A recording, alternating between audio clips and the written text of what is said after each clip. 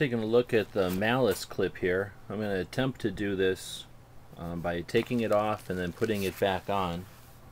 I probably should have had a spare one here to show you, but I didn't think of that when I started the video, so I'm just going to go ahead with it. Basically though, the Malice clip is made by Tailor. Great piece of kit.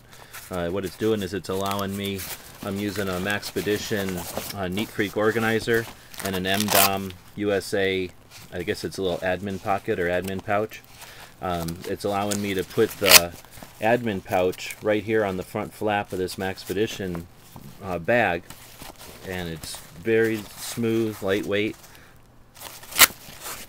no extra bulk really, and it's adding just a bit of rigidity to the unit. Anyway, so we're taking kind of a look from the outside, I guess, and there's the Malice clip from the top. And the attachment point down here doesn't leave a lot of room for slop. I can easily use these pouches. They're very sturdy. Something like this one, where I've been using it with the GPS. You know, it's attached very sturdily to the pack, so the PALS system obviously is a decent, durable system. So anyway, that's how it works and whatnot. Now let's get in there, and I'm going to take this admin pouch off and then put it back on again. So the first thing you got to do is open the Malice clips, and you need a tool to do that. So you're supposed to push from this side, and that releases it, and as you straighten it back out, you can actually, I guess I should stick my finger in there to create some tension. And now when I push, there's some reason for this one, for this piece, to disengage out of the lock.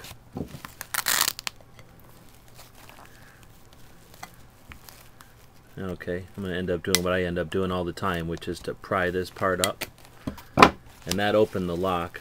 You can see there how the lock goes in and fills this gap. Then there is a newer style, I guess. This must be the older style or something, because it's a little more tedious to get it apart. Okay, so now I've busted the locks on both sides, and then from there it's not too bad. You basically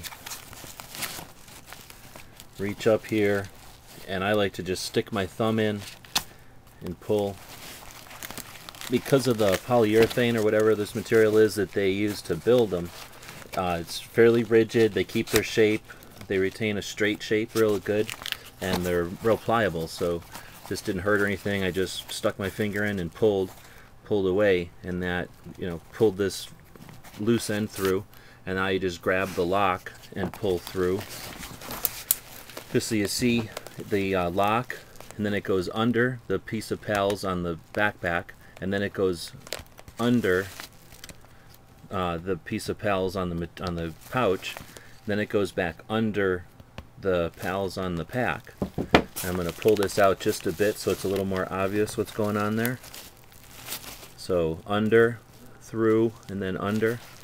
And now it would come back, and on this row I'm going under. This one I'm going under. So it's not quite alternating because I went under 2 there. And then this one goes under as well. So that's 3 under. And now what I've got is it's attached here, it's attached here, it's attached here, and once I clip the lock again, it'll be attached here. So it's really attached in 1, 2, 3, 4 places. And that creates a nice solid, strong attachment point.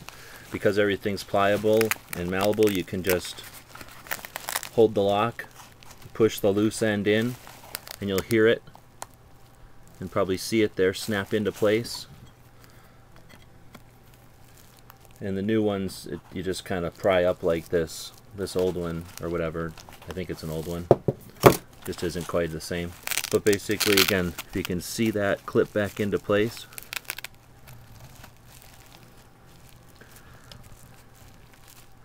it just dropped down into place.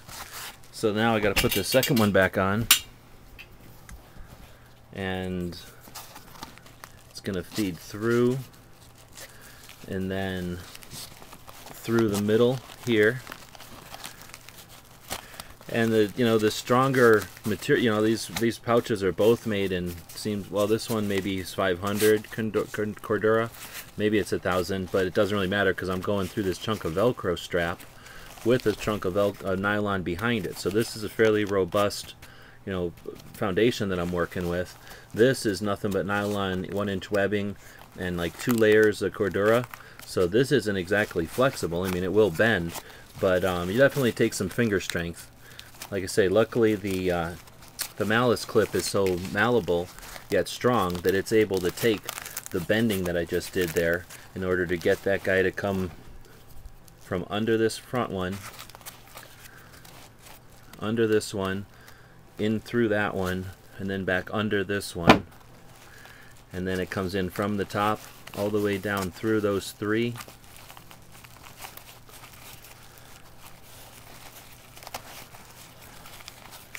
And then again, I just pull the lock back, add that straight piece. Once they lock together, it's back together.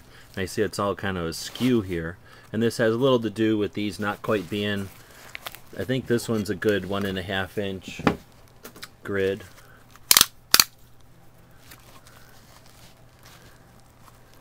Actually, it's a 2-inch grid. And then the one on the Maxpedition looks to be about exactly the true 1.5-inch grid. So it's just that's one of the reasons grids can be an issue. In this case, it's really not an issue. I just paused here for a minute, but it's about to lay flat as we saw before. But what's happening is that there's 1, 2, 3, 4 columns on the true PALS grid that the Maxpedition pouch uses, but on the back of this MDOM, there's 1, 2, 3 columns. So we're basically having to match, 3 columns to 4 columns. And the way I'm going to do that is I'm going to pull it to the, on this Maxpedition side where there's 4 columns, I'm going to bring them in as far as they can go. And on the 3 columns, they're just going to kind of be floating in the middle. And again, because everything's just so durable here, or so, substantial, it's just a matter of kind of folding them together. It feels like I'm folding a deck of cards. There's so much material here. It's not super heavy or anything, but now see how it just went back to being in place real well. Again, these Malice clips being rigid and wide lend themselves to not being all floppy and loose. If I was using a weak piece of nylon in there, less even than the regular nylon with the plastic strap, like an anatic strap, just using a floppy piece of nylon, smoothing it all out can be kind of difficult sometimes. Sometimes a chopstick or something will help kind of guide nylon where you want it to go. But in this case, these two mesh together really well. And I hope that showed you how the Malice clip works. And in a situation like this where you might want to use the Malice clip, just creates a very nice, strong, uniform attachment point. And I think I mentioned in my other video, this Benchmade knife has just about a 2-inch wide sheath. It's actually it's about 2.5-inch wide, but it just happens to match up perfectly with the center gap there between the 2 Malice clips. So I can actually just thread it through here. It's just catching on the nylon. I can thread it through here, and I could potentially use I could use Malice clips either on one side or both, probably just on one side to avoid bulk, and then I could Malice clip this into place, but I suspect I could probably use just the 550 and thread it through and have an attachment point there. So that's another option when we're dealing with something like this. And actually it's a point that I guess I should mention. The knife, which has the PALS ladder also, would work with this center column on the 3 panels, or the 3 columns of the pouch, but it wouldn't work very well with the 4 columns below it, because the knife's center column would be right on top of the seam, and it would have to shift one way or the other, and there's just not really room for that. So that's a situation where having the 3 columns line up with the 4 columns is really a benefit when you're going kind of off the grid or between the grid with something like that option. So I guess it turned into a little bit more about PALS than just the Malice clip attachment, but hopefully it also showed off how well those Malice clips work. And again, they're from Tactical Tailor. You can just get them straight from their website or pretty much all the places that sell this kind of gear, and a lot of the pouches just come with them right away. Can't go wrong with Malice clips. They're not perfect, they're not the best for everybody, but they are silent and they work pretty good, and for something like this, they're very low profile.